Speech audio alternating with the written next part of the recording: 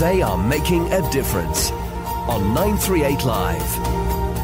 We're taking a closer look at the social workers in Singapore via the 15th Annual Outstanding Social Worker Award and Promising Social Worker Award, which was held in appreciation of the professional contributions by social workers to the social service, healthcare and community sectors. And today I talked to Lee Sin Yen. She's the winner of the Promising Social Worker Award 2014 and an Assistant Senior Social Worker at Ang Mo Kio Family Services Centre Community Services. So our core work here is actually casework and counselling services. So we meet families, children, and also a range of cases from children all the way to elderly. We see them over for a variety of issues like financial issues, child behaviour, marital, and as well as higher risk cases like abuse, domestic violence. And besides casework and counselling, we also do programs to complement the casework and counselling services. For example, some programs that we do are children's programs. So we have our weekly individual coaching for children who are weak academically. And then we have parenting workshops. And we also have projects to help low-income women to transit out to employment. Which of these programs do you most feel for, Sin Yen?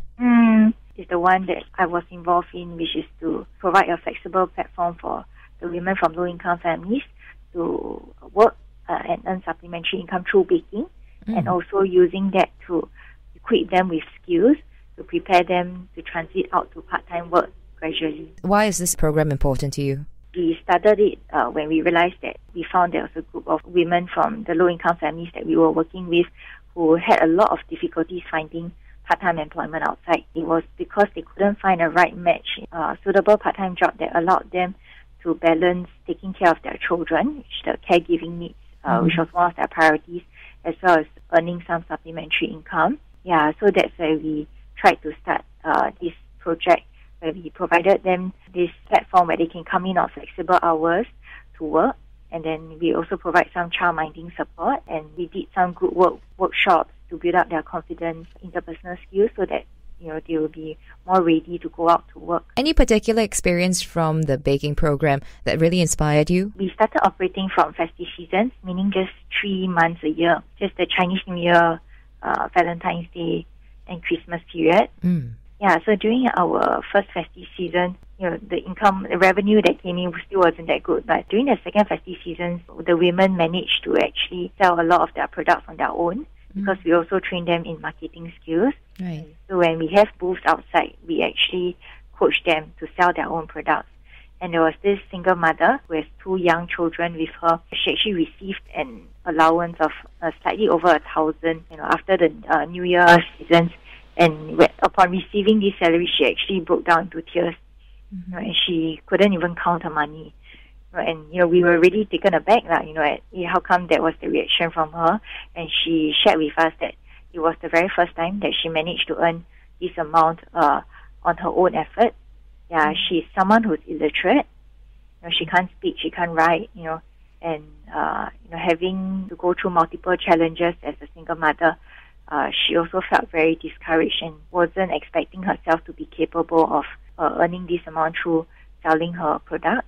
She used to be a part-time cleaner, earning about 200 to 300. And there was another case where a mother of 3 children, she also managed to give her children a better quality of life. She shared that with the amount of allowance, it was her very first time that she managed to afford to have a reunion dinner at home with 3 of her children after starting her family for like 16 years. And she was able to buy some toys for her children because her children have been growing up using second-hand clothes and toys. Now, Sin Yen, you've been doing this for 4 years now as a social worker, and you've received the Promising Social Worker Award. Now, I just want to find out, do you see yourself doing this for life? I definitely see myself doing this for the next at least 20 to 30 years down the road, because it's something that I'm really passionate about, in wanting to see how I can provide more opportunities for the less privileged in this society. Are there any areas in the profession that you find quite daunting, though, looking at your future?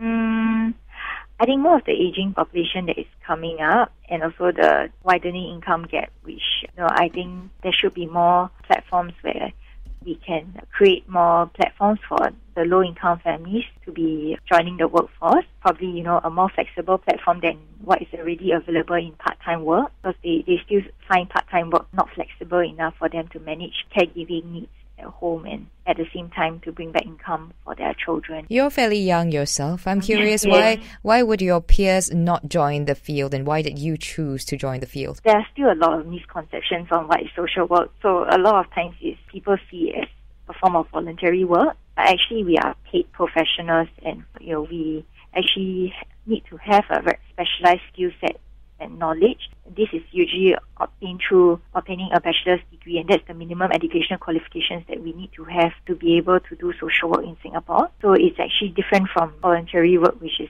often perceived to be by the public.